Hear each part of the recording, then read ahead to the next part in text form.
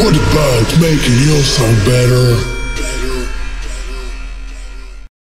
Hi there guys, Redhead Roman in cooperation with WA Production is speaking.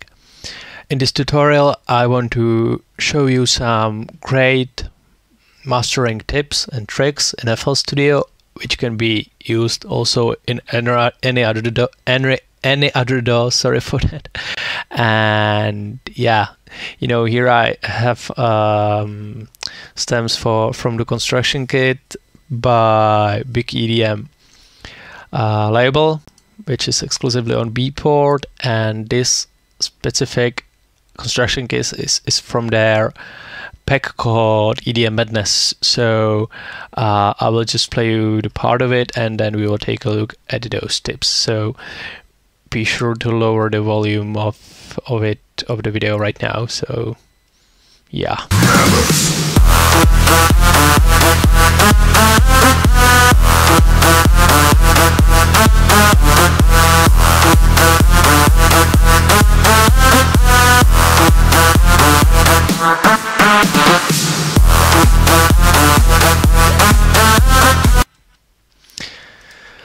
And so on and so on. So here I have like 4 great tools or plugins that can be used on the mastering channel, on the master channel, sorry, and which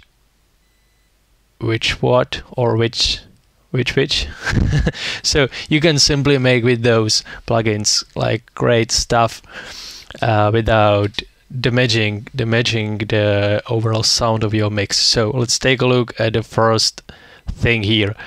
Here it is. Here is my like super favorite plugin, Isotope Ozone 5 Imager. It's not the whole Isotope Ozone. We have it this in there.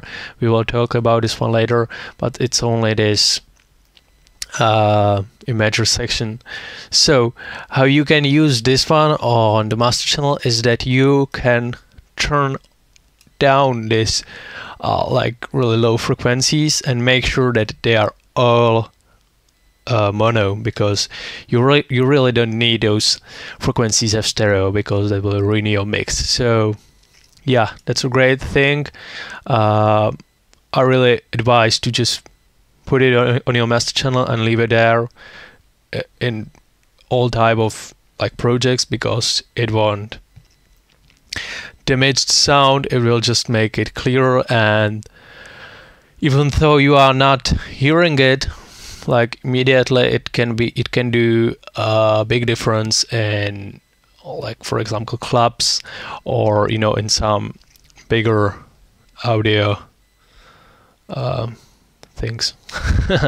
So yeah, you can also raise it up these really high frequencies, or you know, you can maybe play with those bands and like raise up whatever band you feel. It should be more stereo, but not the lower one. Okay.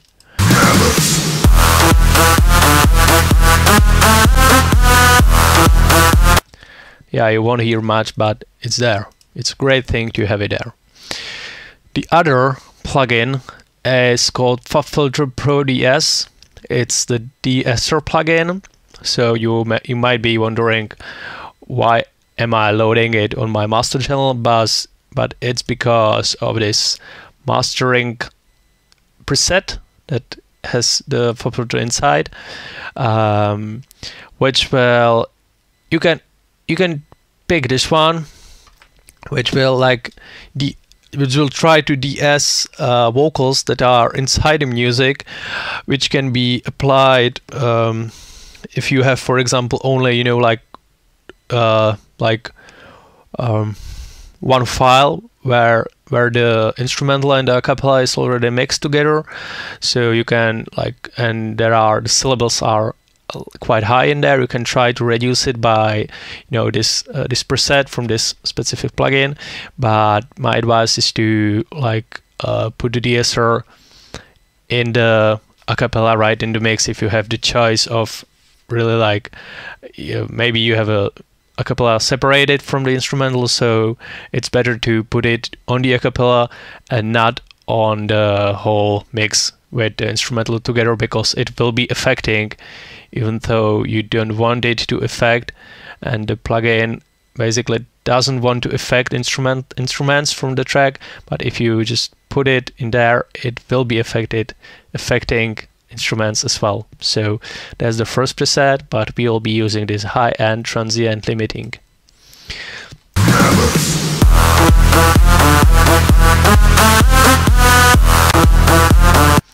As you can hear, it really reduces the high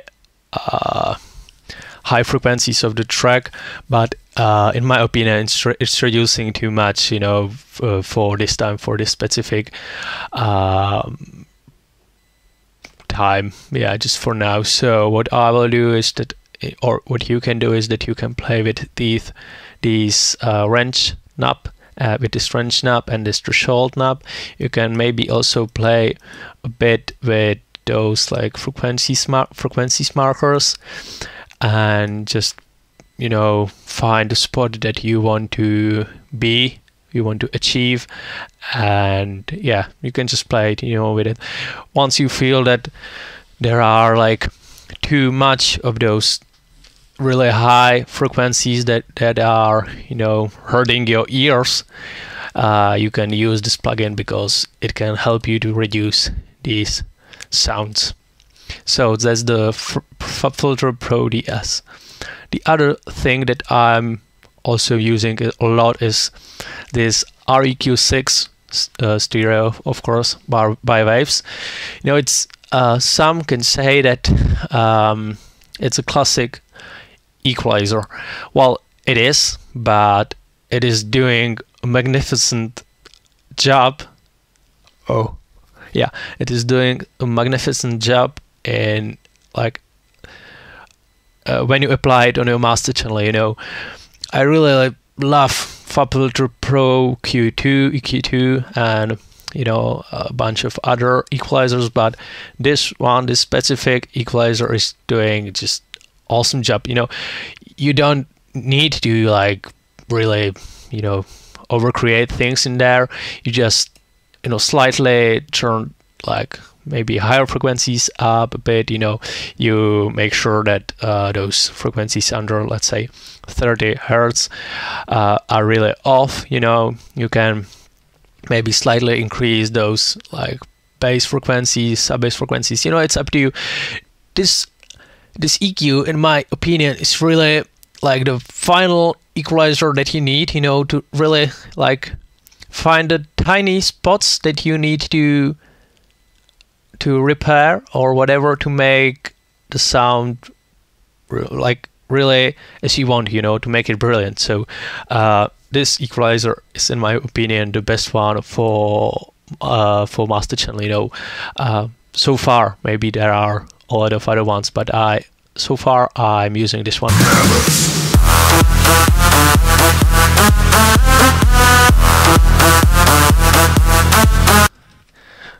I can really hear the difference in my headphones, so I hope you can hear it too. The last plugin we will take a look at is this iZotope Ozone 5. I'm not a big fan of mastering with iZotope, because I don't feel it's making a good job, even though there are plenty of producers that are using it. But I feel like applying effects separately, mainly from FabFilter or Waves on the master channel, really those you currently need, is it's just simply works better for me. So I won't be showing you or teaching you how to use iZotope Ozone 5 here, but I wanted to tell you that once you will decide to use, for example, a multi-band compressor or this type of complex plugin which has presets loaded inside, you will need to, or in case you are creating music as I'm doing, that which means that from the very beginning of the project, I'm usually turning on all of my stuff really loud. It's so the the limiter is catching peaks from the very beginning, so at the end it's really like very loud.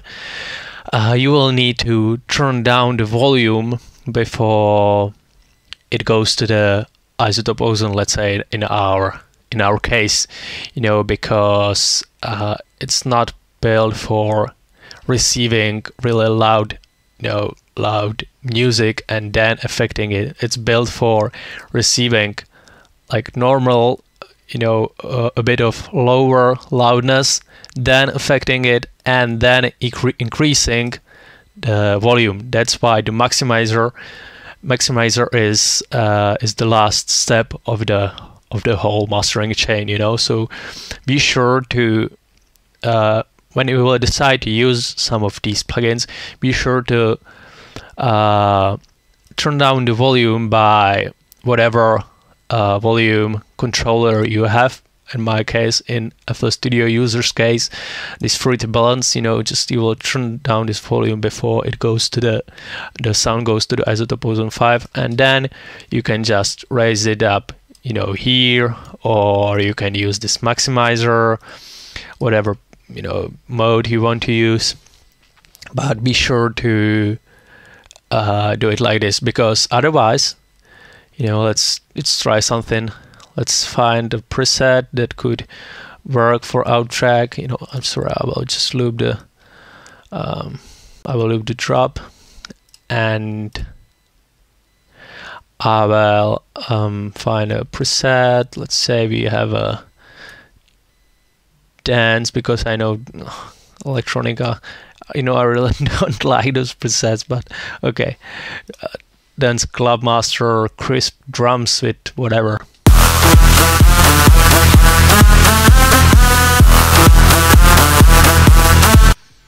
You can hear that the sound is destroyed, so you need to turn down the input volume to leave the plugin enough space to properly affect and to properly work with the audio it is receiving.